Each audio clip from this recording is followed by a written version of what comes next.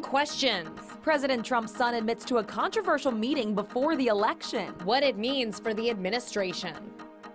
Hello again, I'm Lynn Bowie. And I'm Jessica Cartalia. And here's what people are talking about today. The Trump administration is pushing back on allegations of collusion with the Russians. Mola Lenghi reports for WJZ. This comes after Donald Trump Jr. changed his story about a meeting with a Russian attorney during the presidential campaign.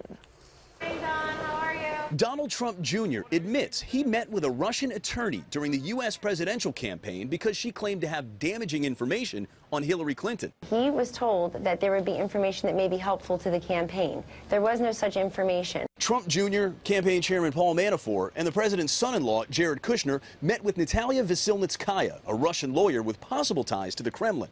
Veselnitskaya offered information on individuals connected to Russia who she says were funding the Democratic National Committee and supporting Mrs. Clinton. But he said it quickly became clear she had no meaningful information.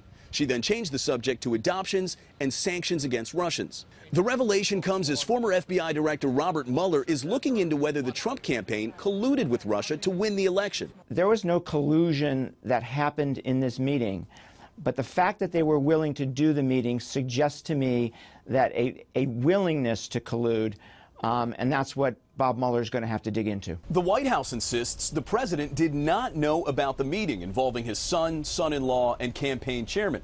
The president says he is ready to move forward with the U.S.-Russian relationship.